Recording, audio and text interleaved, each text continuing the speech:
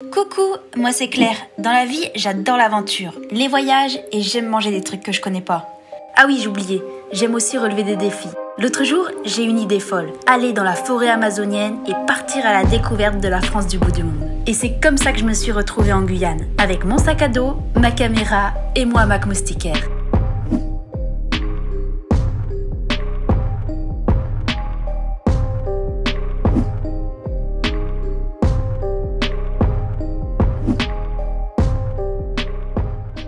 Bienvenue en Guyane. La Guyane, c'est une destination qui m'a toujours attirée parce que c'est une destination authentique, une destination sauvage. Alors pas ici même où je me trouve, puisqu'actuellement je suis sur le marché de Saint-Laurent-du-Maroni, mais en Guyane il y a quand même la forêt amazonienne et pour moi c'est un rêve que d'aller dans la forêt amazonienne. J'ai toujours vu ça dans les reportages et je me suis toujours dit un jour j'irai. Et ça tombe bien parce que j'ai mon hamac dans le sac et l'objectif ce sera d'aller dormir dans la forêt amazonienne. Allez, c'est parti à la découverte de la Guyane, c'est parti pour l'aventure.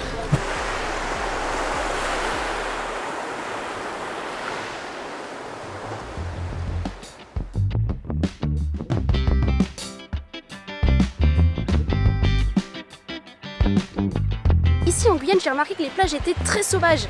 Regardez, on a la plage et on a la forêt qui est juste derrière. Moi j'adore ce côté sauvage. Ça n'a absolument rien à voir avec les plages qu'on peut trouver dans certaines destinations touristiques.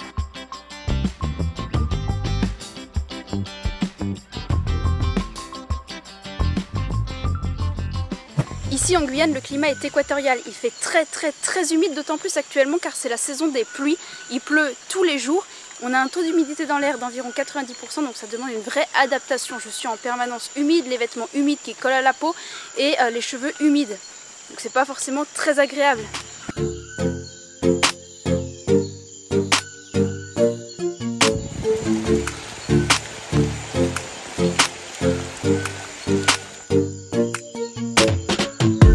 Aujourd'hui, je vais explorer les îles du Salut au large de Kourou, un archipel chargé d'histoire et de mystère. Pour y accéder, il faut prendre le bateau. J'embarque à bord d'un catamaran et je suis partie pour 1 heure de navigation.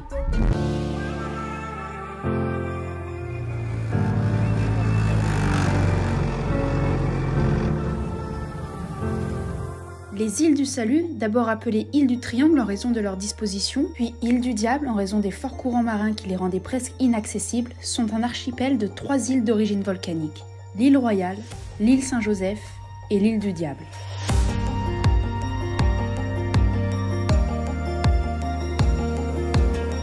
De 1854 à 1947, ces îles ont abrité l'un des bagnes les plus durs au monde. On y enfermait des prisonniers politiques, souvent déportés de métropole, et on y mettait également les prisonniers les plus susceptibles de s'évader.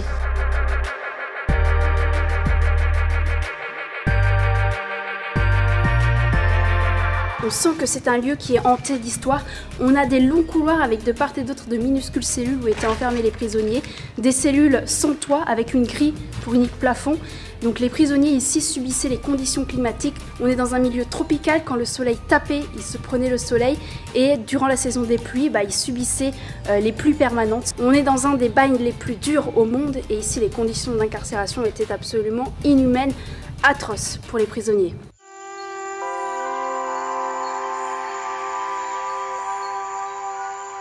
Il y a un nombre incroyable de singes ici, il suffit de lever la tête pour en voir un et ils sont pas farouches du tout. Ils approchent comme ça, ils n'ont pas peur.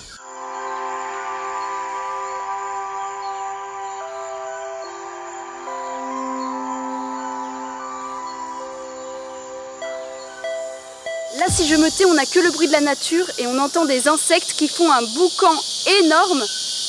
On a l'impression qu'il y a des travaux à côté.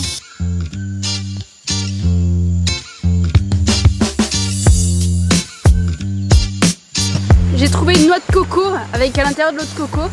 Je vais essayer de l'ouvrir pour la boire.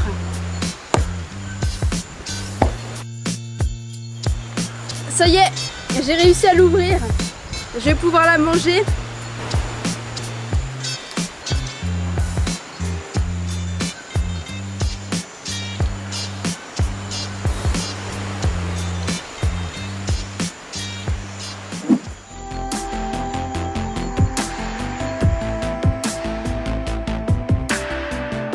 Je me trouve dans un petit village amérindien qui s'appelle Balaté. Les Amérindiens, ce sont les premiers habitants originaires de Guyane. Ici, plus spécifiquement, je le trouve dans des petits commerces avec des artisans. On a une artisante qui est en train de tresser des tenues traditionnelles amérindiennes. On a également une artisante qui est en train de râper de la noix de coco pour faire de l'huile de coco. En tout cas, le cadre de vie est hyper sympa, c'est magnifique. On est juste au bord du fleuve Maroni. Je vous montre ça.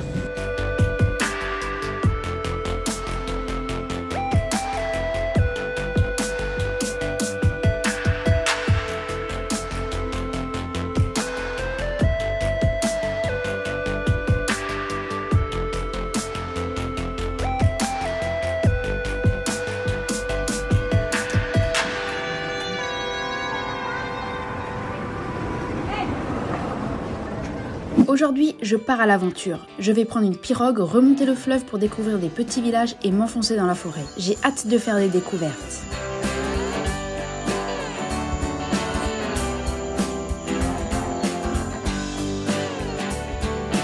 Je traverse la forêt équatoriale en pirogue pour aller rejoindre deux petits villages, un village amérindien et un village noir-marron. Ce sont des petits villages qui longent le fleuve Maroni et qui ne sont accessibles qu'en pirogue. C'est vraiment un rêve là que je suis en train de réaliser que de traverser la forêt amazonienne en pirogue. C'est fou quand même de se dire qu'on peut vivre tout ça en France.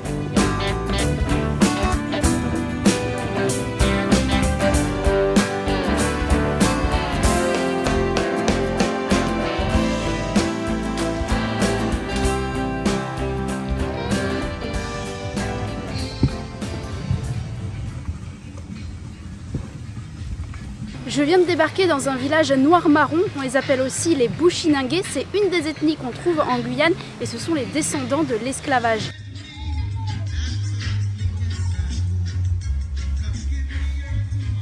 Alors par terre, il y avait des petits fruits, ce sont les fruits d'un palmier. Tu vois, t'enlèves la peau comme ça.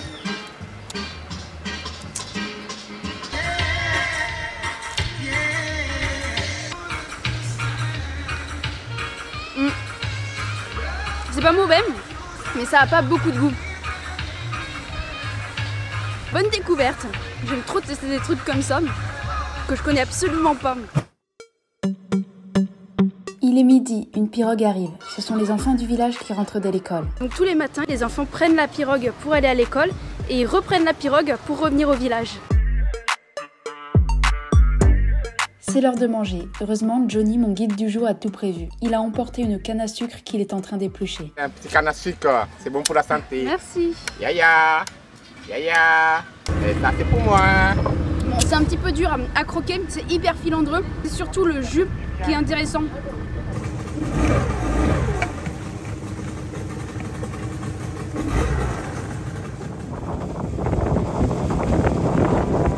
Il y a énormément de villages, notamment les villages le long du fleuve Maroni, qui ne sont pas accessibles par la route parce qu'il n'y en a pas. Donc ils sont accessibles uniquement par le fleuve en pirogue ou par les airs en avion.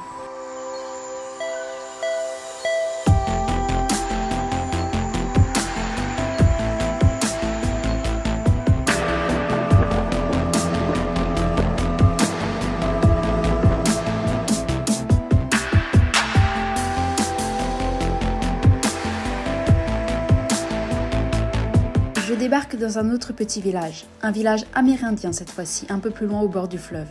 Il faudrait 4 jours de navigation sur le fleuve Maroni pour atteindre le village le plus lointain. On a une faune et une flore très riches en Guyane et derrière moi il y a un arbre qui s'appelle le roucou. Et cette fleur elle produit un pigment rouge qui permet de faire de la peinture, on peut notamment se faire des dessins sur la peau avec. On va essayer. Les graines du roucou servaient de maquillage chez les peuples autochtones d'Amazonie. Et ici on a un arbre qui produit un fruit qui s'appelle le belimbi. C'est un fruit qui pousse en grappe comme ça et c'est un fruit qu'on peut consommer ou cuisiner. Alors je vais en prendre un, on le consomme quand il est de couleur vert clair comme celui-ci. C'est un fruit très acide donc il faut aimer l'acidité. Moi je trouve ça vraiment très très bon et c'est assez juteux. Le belimbi c'est vraiment une très bonne découverte.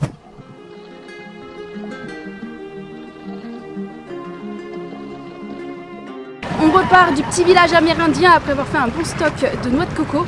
Là, la pirogue, elle est presque pleine.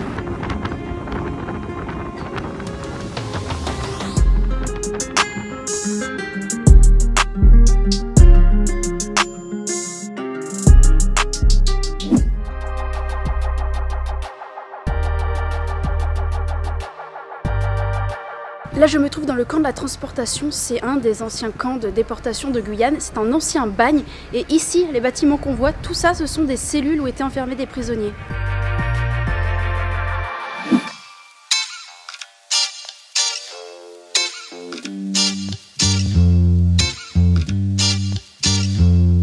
Là, je me trouve à la Charbonnière, c'est un quartier de Saint-Laurent-du-Maroni. Et ici, c'est le point de départ des pirogues qui font la traversée du fleuve Maroni pour rejoindre le Suriname qui est de l'autre côté du fleuve.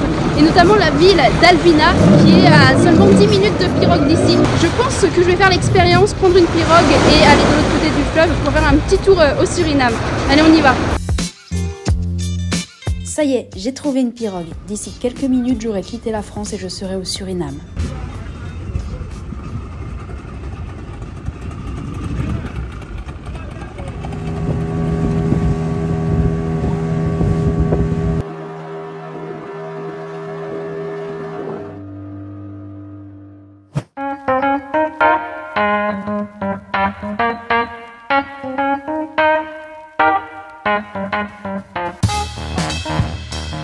Ici, il y a un camion street food qui vend des plats emportés, notamment un plat de haricots rouges cuit dans un bouillon de poulet.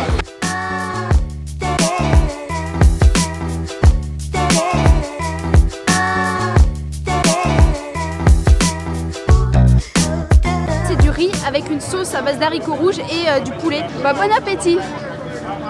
Les haricots rouges, très bonne découverte.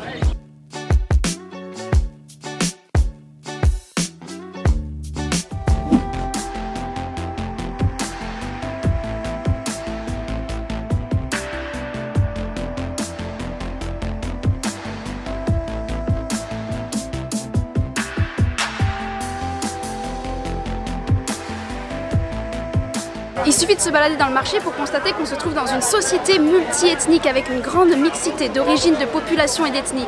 On trouve ici des créoles, des Amérindiens, des Hmongs, des bushinengués, des Haïtiens, des Chinois et bien d'autres encore.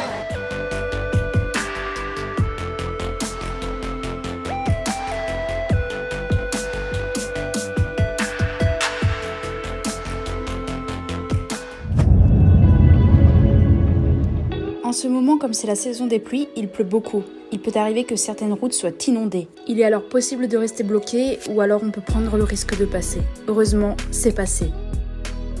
Je remonte le fleuve Kourou en pirogue pour aller rejoindre le camp Kariakou, qui est un camp en forêt amazonienne et il y a environ 1 heure de pirogue pour rejoindre ce camp.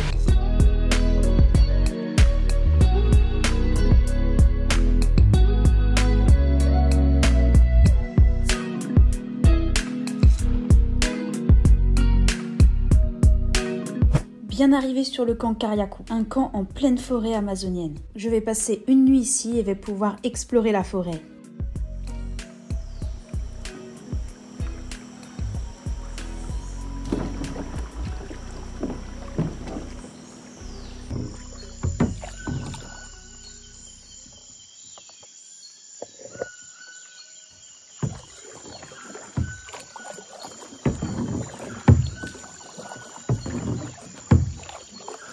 C'est une expérience absolument exceptionnelle que de faire du canoë-kayak dans ces petits cours d'eau qui traversent la forêt amazonienne.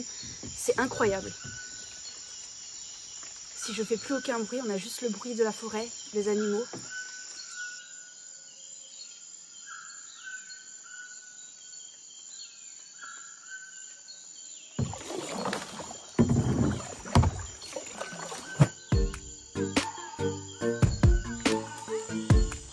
Moi qui m'attendais à voir des serpents, des grosses araignées, des crocodiles dans la forêt et des insectes en tout genre, eh bien en fait non, j'ai été déçue. Rien de tout ça, juste des petits moustiques. Loin des clichés, c'est surtout une nature très riche que j'ai vue, des pluies abondantes et des paysages uniques.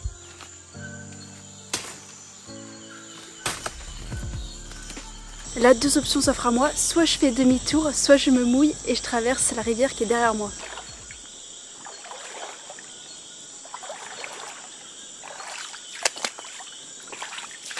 Super, je vais pouvoir poursuivre mon périple.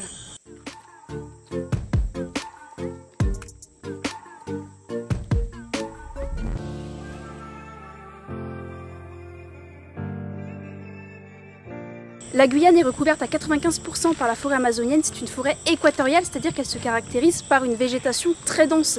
Et c'est une forêt avec une biodiversité qu'on ne trouve nulle part ailleurs en France. La forêt amazonienne, c'est d'ailleurs la plus grande forêt de France et du monde.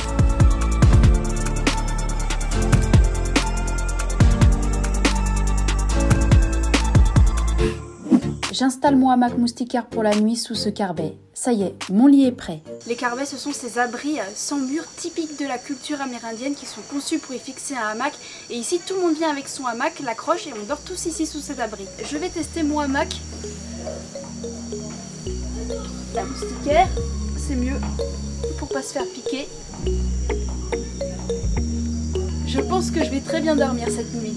Qu'est-ce qu'on peut bien manger en Guyane? Eh bien, comme c'est un territoire qui regroupe de nombreuses ethnies, une mixité culturelle très importante, on trouve une grande variété de spécialités qui viennent de plein d'endroits différents. On trouve des plats créoles, des plats haïtiens, des spécialités africaines, beaucoup de restos asiatiques et puis également des spécialités brésiliennes ou encore surinamiennes qui sont des pays frontaliers à la Guyane. Ce midi, je vais tester une spécialité, la salade de couac. Donc c'est une semoule de manioc et ici, il est préparé sous forme de salade.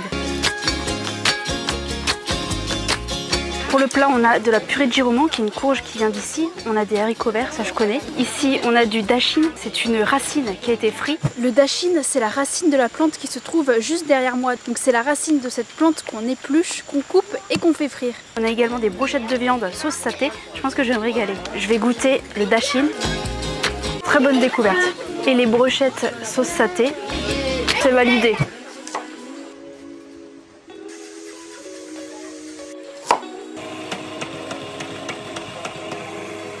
Pour le plat, on a du coupia frit, c'est ce poisson. On a les haricots rouges guyanais qui sont cuisinés avec de la queue de porc, de la purée de papaye et des bananes plantains frits.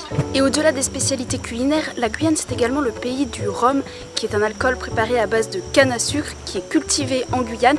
Et on consomme ici le rhum sous toutes ses formes, que ce soit en ananas flambé, sous forme de punch ou même sous forme de rhum arrangé. J'ai appris à préparer le punch coco guyanais. Lait de coco, lait concentré sucré, zeste de citron vert, cannelle et rhum. Dans la forêt, je ne suis pas seule. Ça, c'est Brian.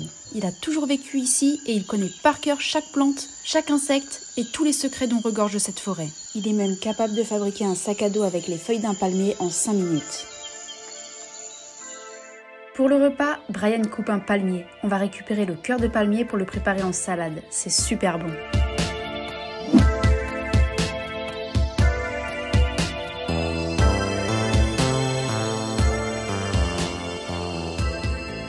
C'est ici sur le marché de Guyane que se termine mon aventure en Guyane. J'ai passé un super séjour, j'ai vécu de super aventures et c'était une expérience très enrichissante. J'espère que la vidéo t'a plu, n'oublie pas de me laisser un pouce en l'air, de t'abonner si ça n'est pas encore fait. Rejoins-moi sur TikTok et sur Instagram et on se retrouve très vite pour de nouvelles aventures. À bientôt!